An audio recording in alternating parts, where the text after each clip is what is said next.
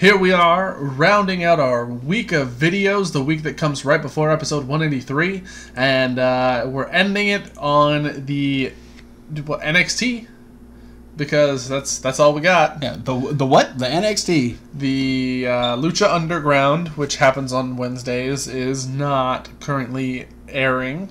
We're waiting for season 4 to they should be. They're going to film and finish. Yeah, they're going to be filming edit pretty soon and put their stuff on TV. But this is still the midweek wrap up. Yeah, just we're only wrapping up one thing. Yeah. Without any further ado. Yeah. So in the same vein as everything else, here we go. We had Riddick Moss and Tino Sabatelli defeat Heavy Machinery. Fucking Joey. Not fucking Joey. That's not how they defeated them. They actually defeated them in a tag team match in our opening contest. We had Undisputed Era talking about their upcoming matches at NXT TakeOver. Roderick Strong defeated Fabian Aichner in a one-on-one match, which was pretty damn good. And then Roddy called out Lars Sullivan. Yeah, because Roddy wants to die. I guess. He has a son. Things have been taking a downward spiral. He has a son. He passed on. He has a prodigy. He doesn't need to be around anymore. Okay. We had part 1 of Who Are TM61. We'll be getting part 2 next week. Lacey Evans defeated Aaliyah, and then was sort of run off by Shayna, who then choked out Aaliyah. Who was then definitely run off by Ember Moon. Yeah, and then we had the challenge made and accepted, and we have our women's title match for NXT TakeOver. Regal made that match, and Zelina ended up interrupting the little interview and said that Johnny Gargano really doesn't deserve his spot and should have to defend that spot against Velveteen Dream. Regal's like, I don't know about that, and Johnny's like, bitch, bring it. And we also found out that No Way Jose's Conga Line to the Top starts next week, so we're going to have a match with No Way Jose. And in the main event, Authors of Pain defeated Street Profits, and they will challenge Undisputed Era for the NXT Tag Team titles at NXT TakeOver Philadelphia. So, what'd you like about NXT this week? Oh, goodness gracious, what did I like? That it was NXT? Pretty much. Can I just say, like, the whole thing? Yeah, No, I'm going to say Aaliyah's in-ring improvement. Absolutely. I'm still not going to say that she's good, but she's better. She's got some learning to do, but she's definitely better than the last time we saw her. Better than where she was. So, I'm going to give her that. All right. What about you? I'm going to say that I, despite the fact that they lost, I liked what they did with the Street Profits is they finally showed what Angelo Dawkins really brings to the team, because Montez Ford was getting beat up by AOP through the entirety of the match and legitimately needed to tag in the bigger partner. Yeah. And so actually tagging in Angelo and having him come in and being able to match size with the Authors of Pain really made his stake in the tag team more important, because Montez is super athletic, but he's also very skinny and can be tossed around very easily. So seeing Angelo finally have his spot really shine within this tag team was what I liked. Yeah, it was cool. What'd you love? What did I love about TakeOver? Or not TakeOver. What did I love about TakeOver, which I saw first? You guys haven't seen it yet. It's pre-recorded. Everything's a lie. No. What did I love? Yeah, what did you love? The match between Roderick Strong and Fabian Aichner. That was a pretty fucking good match. That was a great match. It wasn't as long as I had hoped it would go. But they did have a lot of stuff they needed to fit in this taping. Yeah. So they did a really good job with the time they had. Man, they killed it. Fabian Aichner is, I'm gonna say, he's the guy to watch for 2018. Yeah. If he keeps getting that spot, which I really feel like he's made a good claim as to why he deserves a spot on the roster. If he gets more time this year, he's definitely going to blow up, and I think people are really going to appreciate what he brings. Well, I really hope he doesn't blow up.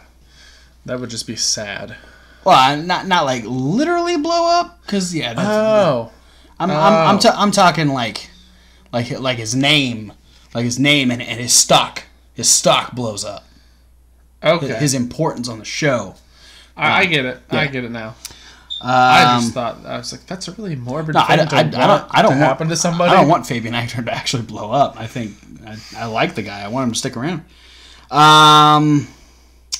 What did I love? I loved a couple different things. I'm gonna split my love 50-50 here.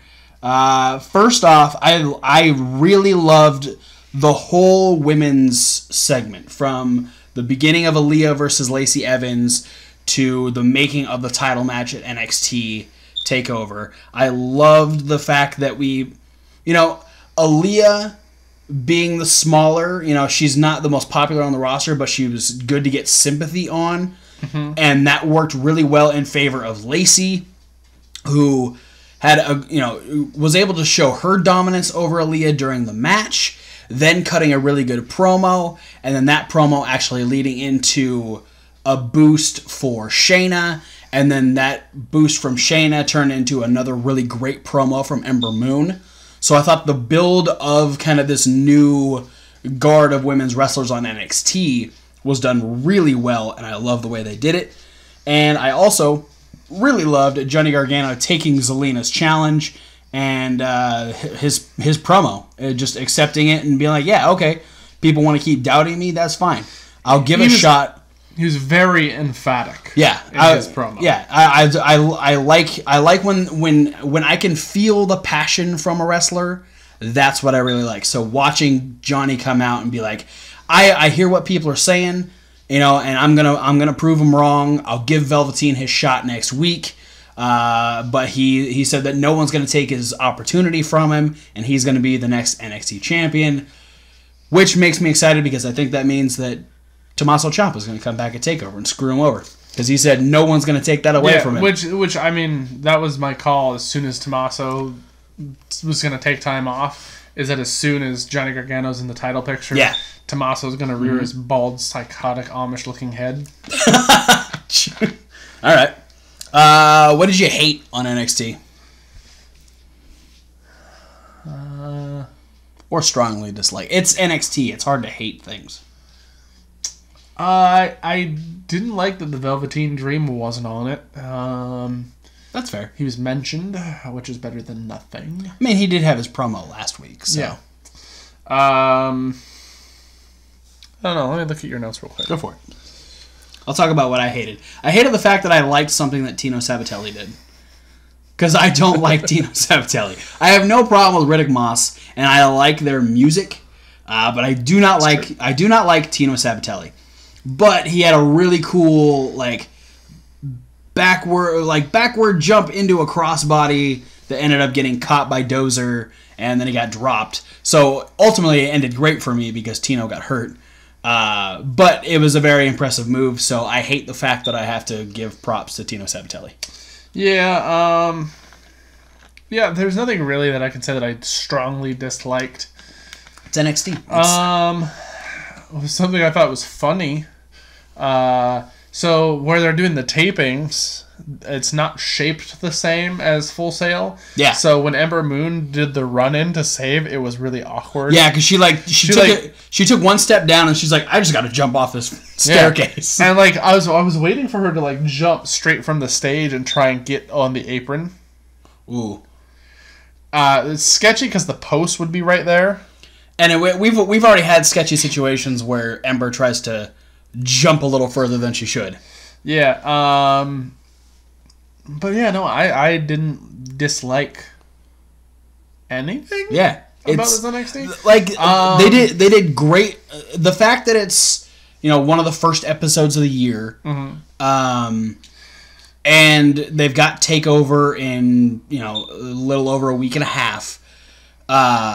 It's just I think they did a really good job of building TakeOver and building a little bit of new tension, with the Roddy calling out Lars after Lars called out Killian last week. That's turning into a very interesting situation that I don't think is going to happen at TakeOver, but it could. Yeah, it's going to be fun to see how everything goes. I really, really appreciated that the women's match were two women who aren't typically highlighted characters in NXT's current women's division. It's starting to build that women's undercard because obviously Ember's at the top the top of the mountain. You have Billy and Peyton up there. Shayna is a shoe-in.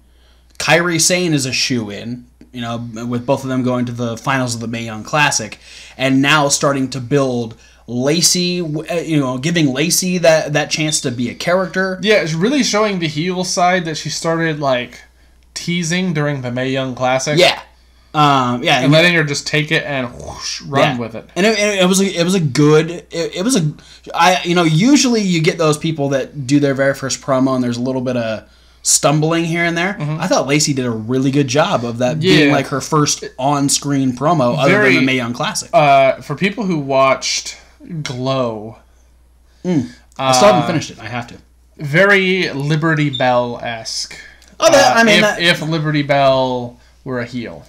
I mean that makes sense. She's a former Marine, so it's that hoorah Americana type of gimmick, and I she calls herself the first lady of NXT, and the lady of NXT, the lady of NXT, and so she's got a little bit, she's got that heel swagger that works really well. So I'm excited to see her build. I'm excited to see Aaliyah get even better because if this match was any sort of sign, she could be a pretty viable contender here eventually. Mm-hmm.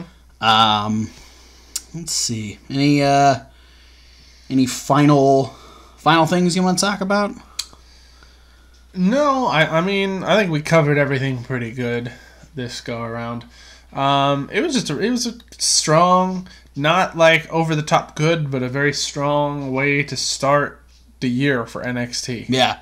I think they're doing really good. The only other thing I want to say is, we mentioned it a little bit yesterday because it was kind of our favorite thing of Tuesday was, with War Machine and Ricochet and Candice all getting signed and now being at the Performance Center. They took their group photo today and posted it. I now need to find a new favorite indie tag team because one of my indie tag teams isn't together anymore, and now two of them are in NXT, or at least under the WWE banner. So I gotta pick a new one. Shit. And speaking of that, Undisputed Era, I really liked their promo. I thought it was they did a good job. It was a good job building two of the high build matches at TakeOver. Mm-hmm. So. Oh, and also it's nice to see TM61 back on TV. Yeah, I'm excited to see them come back. Yeah, I've recently started hearing that they were doing live events again. I wouldn't be surprised if they make their return at the NXT post Takeover. They'll be one of those matches that's recorded prior to Takeover. I can see it. So yeah, glad to see them back. Loving NXT. Please, let's get Lucha Underground Season 4 happening soon because we need some Lucha in our lives. 205 Live is not enough. Prince Pumalus. Yeah. It's Lucha Underground. Yeah. The rest of the roster is taking a vacation in Impact, so they got to keep fresh somehow, man. They got to keep it up. I guess that's gonna close it out here for the midweek wrap up. Guys, thanks for watching. Don't forget to like, comment, and subscribe. Click those links down in the description. There are so many social media links. There's all that social media stuff, but there's also the podcast. That's the SoundCloud link. And then, of course, there's Reasonable Wrestling. It's Reasonable with a W. Like wrestling. Where we do have our punishment videos. We got one more we got to shoot. We got a couple extra videos over there as well. We should have an unboxing video probably next week. We might even post that up just before the Royal Rumble happens, which means next week is predictions. So ooh, predictions villain just got his ticket. Repping our boy right now. Predictions. This is Marty Skrull, but don't tell predictions villain that. But he'll be in town next week to talk about not only the Royal Rumble but take over Philadelphia as well. Yeah, man, he's got a lot of people to talk about. Yeah, he does. Upwards of close to 60, depending on how many names we have announced for the Rumbles by then. Yeah, well, definitely I'm not even fixing Joey this time. Definitely at least 60 because with the undercard and takeover, the women's rumble is already 2/3 of the way full. About we got about 12 guys announced for that rumble. I feel like we're gonna get a lot closer with the impending Raw 25. Yeah. So if you enjoy listening to how Predictions Villain says people's names, look forward to that video. But for now, guys, thanks for watching, and we'll see you at whatever video you decide to watch next. And as always, fuck Enzo. Oh, you got loud. Well, I gotta be emphatic. So. Yeah. Okay. Fair. Bye, guys.